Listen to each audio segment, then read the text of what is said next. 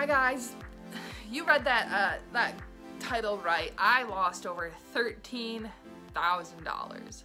You're probably wondering how. Well, baby, that's because I treated my Pokemon cards as a kid like a normal kid would treat them, okay? This is a Pokemon vlog, okay? If you don't like it, click off. But please don't, like, share, subscribe.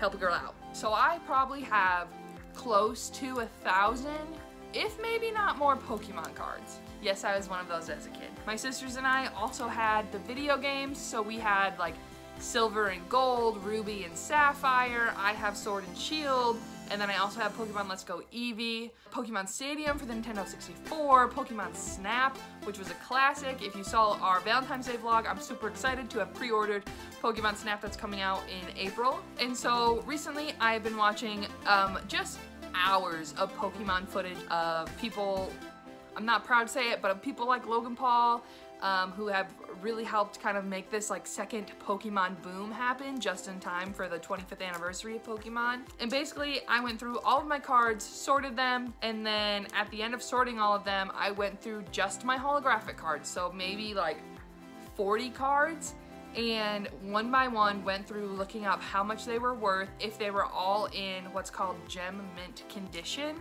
which is basically on a scale of 1 to 10, if they are a 10, which is like, if it's a holographic card, no scratches on the hollow foil. Making sure that there's like no white around the outsides of the cards, making sure the cards are centered, and a lot of the things you don't have control over, like the centering and the whiting of a card, because all of these cards are made in giant sheets, so it's like when they get cut, are they cut perfectly? I couldn't control that, but that's not, the only issues I have. I was a child, so I played with these all the time. But basically, I went through just my holographic cards, okay? And just the ones I have, because I'm missing a binder. And just out of these babies alone, if they were all in gem mint condition, they would have been worth $13,338, roughly. You know what I could do with $13,000? So much, okay? I don't know if any of my regular cards, like my non-holographic, if you don't, you all probably know what it means. But basically, like, a holographic is like, it's shiny. This vlog is gonna be about my Pokemon cards, as I'm sure you've guessed, because I've shown them to you and I've told you. But let's just get into it. So this is my original Pokemon binder. It's got a beautifully drawn picture of Ghastly on it. I think I pretty much only drew Ghastly as a kid because that was the easiest one, because he's just like a circle with gas around him. And even then I still didn't do a good job. But this is basically it. So this is what like my Pokemon card binder looks like. This is what my Pokemon card binder looks like now. So I went through all of these. Originally, like, most of these Oddishes were all stuck in one singular pouch. So I went through everything like that, made sure I got all the cards out, and then they also used to be like backside and front side, so I went through and just made them all front sides. So I first ordered 30 new pages of like 30 new like card pages, and then I filled all of those up. So then I had to wait, I ordered 60 more, and I filled another 30 or over 30 of them, so I still have some left, but I had to wait for that to happen. And when I first started filming this vlog, it was February 9th, which was also the very first day that McDonald's was having Pokemon cards inside their Happy Meals. So I was like, I'm gonna go to McDonald's, I'm gonna get Pokemon cards, and then I'm gonna open them for the vlog. And then I got there and they were still giving out like weird Hasbro toys. So then I was like, well, okay, well, I'll wait a few days and I'll go back to McDonald's, I'll get another Happy Meal. And I mean, I finally got it. I ended up getting 2. So I have 2 card pouches to open. So I'm gonna do that here for you today because I'm excited and I've been holding back on them for a while. So intermittently dispersed throughout this video is gonna be footage of me right now and footage of me from the past. Going through my Pokemon cards. Let's just start there. So like I already showed you, I started off with this binder, plus I had this tin filled with Pokemon cards, and then somewhere else I have a smaller yellow like binder. I think it's like yellow or purple. But in there I have a lot of cards also, but I can't find that one. I don't think it made it here in the move, so it's still like somewhere up in a storage unit. So my tin was a majority, maybe like 3/4 Pokemon cards that I eventually sorted through. and then it was about 1/4 of just these random older cardboard cards. And what was cracking me up about these originally, this was one of my favorites, I thought the Squirtle was so funny in sunglasses, was that mixed in with these just random cardboard cards. I also have like these random like Neopet cards, Digimon, American Girl cards, don't remember those ever existing, random Lord of the Rings cards, and then a personal favorite, you know, the Beanie Baby official club card. So those were a fun find as well. All right, so the tin is all sorted through. So we have our fighting, electric, normal, psychic, grass, water, fire, iron, dark, trainer cards, and energy cards. So next I'm just going to go through, sort them all by certain Pokemon within that type, and then we will arrange the binders once again. Update, guys, I just found a first edition Ghastly, which I'm pretty jazzed about, baby. That means, I'm sure I've already said this, but that means that this is one of the first cards ever printed for Pokemon, so pretty jazzed about that.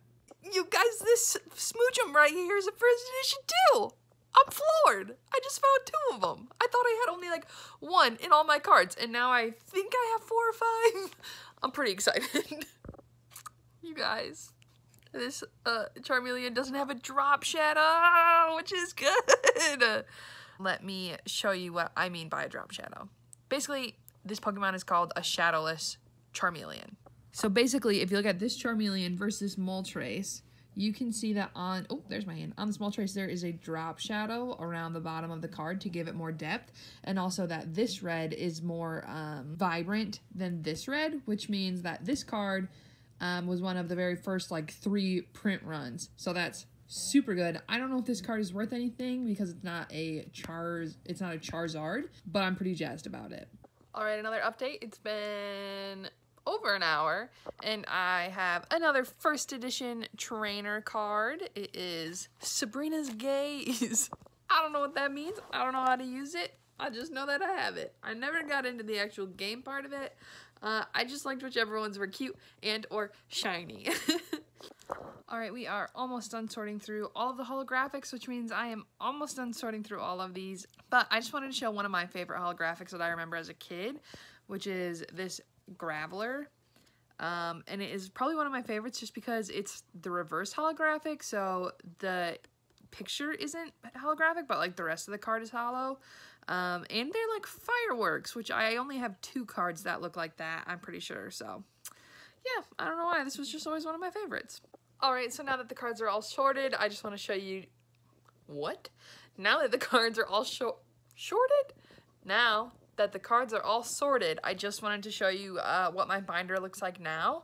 I don't know how many pages I started with, but I do know that I put over 60 new pages in. So, I mean, probably close to 90 pages, I'd say, in this binder. I definitely need to get a new binder just so I can maintain them safely.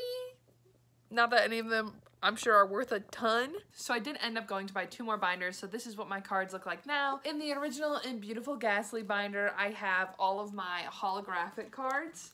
So not a ton of them in here, but just enough, and I figured they deserve their space. So there's all my holos. And then in this binder, I have my electric, my normal Pokemon, I have my grass, fire, and then I also have my water Pokemon in here. This binder has roughly 350 Pokemon cards in it. My holo one has about 72 in it. And then I have this binder, which is my, like, psychics, my fighting Pokemon. It's got, like, my dark and my irons, as well as all of the energy cards, and all of my trainer cards. And then, so in this second binder, I have about 680 cards, so got a lot of them. So now the moment we've both been waiting for, I'm opening my 2 new McDonald's Pokemon card packs. The thing that I'm super excited about is this 25th anniversary Happy Meal box. I think that's the most adorable thing ever. I wish I could keep it for the rest of my life, but I shouldn't. But here are the 2 card packages that I have. I've got this cute little Pokemon, or it's Pikachu, I know it's Pikachu, but this cute little, like, packaging, and then I got this one. I think this one's my favorite for sure. This is probably the first time that I have, just takes me right back. But this is probably the first time I've opened Pokemon cards since like 2003. So she's, you know, it's been a while. I'm pretty sure the holographic card is the very first one when you open it. So I'm going to be very careful to not look at it. And then take that card, put it in the back. And we're going to look at these together. We're going to see what we got together. So I'm trying to figure out if I can find the orientation. Okay. So we've got, ooh, a Charmander. We've got, oh, a Squirtle. Can we get a Bulbasaur? A Torchic, okay. And then, ooh, we got the Hollow Chespin. At least that's what I call them. I don't know if any of these pronunciations are right, okay? I was 8 years old at the time. Don't come for me. So we're opening the next pack. First one to the back. The Froakie. Another Chespin, okay, that's fine. An Oshawott, that's a cute little penguin, come on. And then our Hollow. Ooh, a Poplio, baby. Look at that guy. Oh, cute. Well, that was fun.